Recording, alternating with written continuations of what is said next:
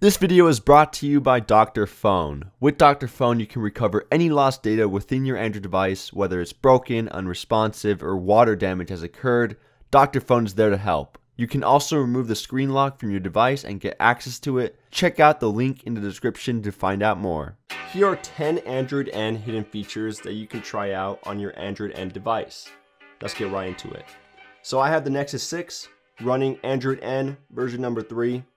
So the first hidden feature on Android N is the ability to drag and drop text and images from the multi-window. So I'm going to open up the Google Play Store and I'm going to open up multi-window and I'm going to go into Google Slides. Here's a great example of what this does. So basically we're going to make a new presentation and let's say I want to open up an application. Let's do slither.io. Open that up. We're just going to go into read more. And from there, we're going to double tap on here. Let me just double tap to add subtitle. So there you go. And I'm just going to highlight some text. And then I just drag it and drop it into my presentation. I haven't been able to drag and drop any images currently, but that's how you drag and drop text from the multi-window. Number 2, alarms can now override Do Not Disturb completely. So if you go into the settings, and you go into sound, just gotta look for sound real quick. Here it is. And you go into Do Not Disturb. And you go into automatic rules. And once you're in this page, you can configure all of these settings, basically allowing you to turn off disturb mode and allow alarms to override it during these hours of the day and what days you want to override the Do Not Disturb mode. So alarms can override end time, and that's how you set it. And yeah, that's basically it. The third Android hidden feature is the ability to quick reply in the lock screen. Just gonna open up the lock screen here. There it is. Yo, you down for lunch, bro? It's Google Hangouts, and I can reply to it from the lock screen.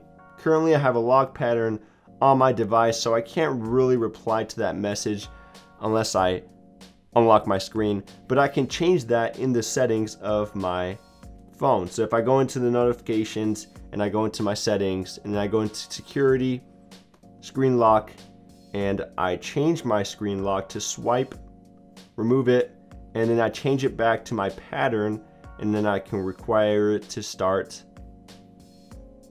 There you go, confirm that. And from there I disable this and I click done. Now I can actually reply to my notifications or my messages from the lock screen. So I click reply and I say, yeah, bro. And then I reply to him, and that's that. So the next hidden feature has to do with your notifications, the importance of your notifications. So if you go into a notification that you received and you swipe it to the left or to the right a little, you receive this gear. You just tap on that and you get these 3 options. You can silence the notification, block all of the notifications from the application, or you can just not silence it or block it at all. But let's say 3 options isn't enough for you. You want more of a variety. That's fine. You can enable a feature called System UI Tuner by holding down on this gear button in the notifications. It will enable it in the settings and you can just tap on that. You're gonna click on Other and you're gonna click on Power Notification Controls. It tells you what each level does. You just enable that right then and there. And from there you can just tap on the gear this time. And this time you actually get selections and you can select the importance level at which you want the notification to be displayed at when you receive it on your phone. So I'm going to set it at 4 and I'm going to click done. And yeah, that's basically it. Number 5, you have the ability of changing your device's display size. So if you go into notifications, into the settings once again, and you select display, and you go down to display size, you can change the size of your screen, of what everything on the screen appears to be. So if by default it's in the second point, but we can change it to be large. You can change it to be largest, or if you want it really small, maybe you have a giant screen and you just want it small, that's fine too. And there you go. That's basically it. Now my screen is extremely tiny and all my applications, I can see more of my applications in my drawer just like that. Maybe if I want to go into my Google Hangouts, I can see more of a variety. There you go. And you change it back to the normal size, which is number 2. So number 6, now you can switch between applications more easily just by double tapping the recents button. So here I am, let's say I want to go into the Google Play Store, and then I go into the calculator. I can switch back to the Google Play Store by tapping the recents button twice, and it will pop up with the Google Play Store, calculator, Google Play Store, calculator, Google Play Store. There you go. So the next hidden feature is the ability to block numbers in the system level.